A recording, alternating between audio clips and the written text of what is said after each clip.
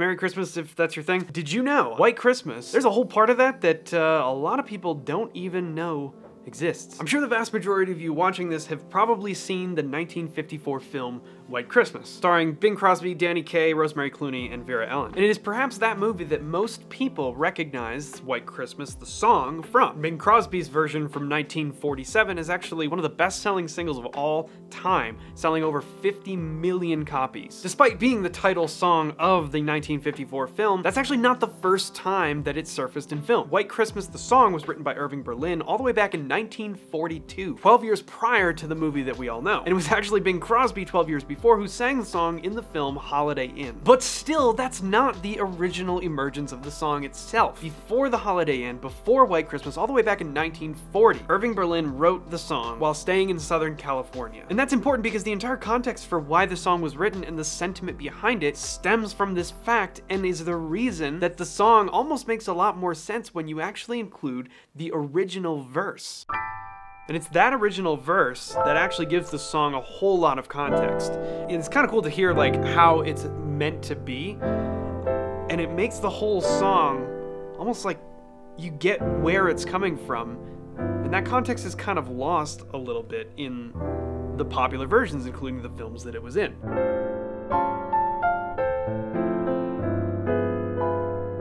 I'm gonna sing this, but I've done very little singing recently, so this is probably gonna be pretty bad. So apologies in advance, but check out how this is written, the words and everything. It goes like this. The sun is shining, the grass is green, the orange and palm trees sway. There's never been such a day in Beverly Hills, LA. But it's December the 24th, and how I'm longing to be up north. That's it, that's the verse, right? But what is super interesting about that is all of a sudden you go, oh, it's the song being sung from somebody in the position of being in a warm, sunny place on Christmas. For those of us who didn't grow up in a warm, sunny place, that's kind of out of place. It's a little bizarre. I'm used to Christmas being super cold and snowy. Hence,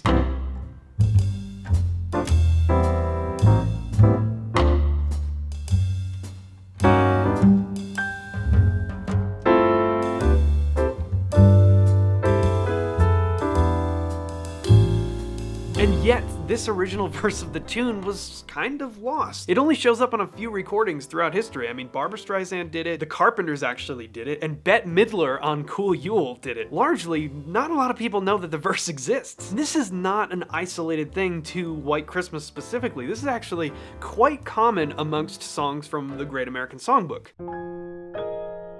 There's actually another example that I'm sure most of you have never heard before, and it's really sad because it's incredibly beautiful. Without telling you what it is ahead of time, I'm gonna just demonstrate it really quickly, and if you know, pause the video and go in the comments and let me know what song it is before I actually get to the main part of the song that everyone knows. Check this out.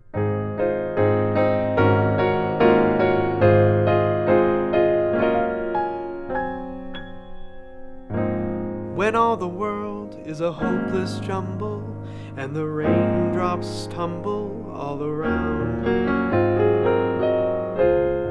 heaven opens a magic lane. When all the clouds darken up the skyways, there's a rainbow highway to be found, leading from your window pane place behind the sun, just a step beyond the rain. Do you know it? What comes next? Check it out. Somewhere over the rainbow. Did you even know that existed? There's not that many versions that have it. I'll tell you what though, Ella, she's got a version that does it, and wow! You have to check that one out. When all the world is a hopeless jumble. But for whatever reason, a lot of times it was recording time limitations and things like that. A lot of these songs just never had the verses recorded, or at least not that often. And they were dropped from movies because, I mean, as you know, like, this verse is not in The Wizard of Oz. They couldn't exactly take all this time to do these long, lavish renditions of songs. Things had to move quickly. And a lot of times back then, the limitations of audio recording, they were very present as well. And it made for a lot of jazz albums and a lot of albums like this, and a lot of recordings that might have been of this tune, for example, to drop the verse. It's the same reason that a lot of bebop tunes that you see, if you go back and you listen to like old Charlie Parker records or Miles Davis, some of that early stuff is so short. It's literally just because of audio recording limitations. That's a huge part of it, but there's actually another reason, and one of those reasons is a lot of times, especially in jazz music, we tend to forget that these verses existed because we simply drop them for the sake of performance, for the sake of having a concrete, simple form structure of the chorus, the main part of the song, that we can just go over and over and over and over again because it makes it easier for soloing, for example. But hey, I'll tell you, if you want extra credit for doing a really cool rendition of a lot of different standards, add the verse as like an intro. It's a really, really great tool because these verses are beautiful. And substitute my singing out for somebody who can actually do it, and these verses are just incredible. They have beautiful harmony, they've got beautiful lyrics, and it's a shame that they got forgotten about so often. And you know what? Here's one more example. A while back, when Fly Me to the Moon was such a huge, I don't know, I think it was like on TikTok, it was like a giant trend for a little bit, and I actually did a version during that time. So take a listen. Here is the verse to Fly Me to the Moon, which I did not know existed before I did this tune. Check it out. Poets often use many words to say a simple thing. It takes thought and time and rhyme to make a poem sing. Music and words I've been playing. For you I've written a song to make sure you know what I'm saying. I'll translate as I go along. Fly me to the moon and let me play among the stars.